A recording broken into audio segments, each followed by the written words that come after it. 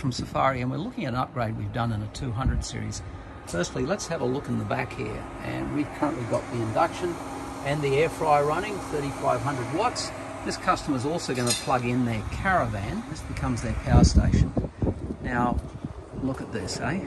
The power station's sitting there, and we've got Tom who's installed it. How are you today, Tom? Yeah, great, thanks. Is there enough room in the back there? There's plenty of room here. So you can have 2 people in the back, and this power station is 600 amp hours of lithium, a 5,000 watt inverter there running the 3,500 in the back there right now. We've got a Scotty in here. We've got 250 amps alternator, so that's 3,000 watts coming off Scotty.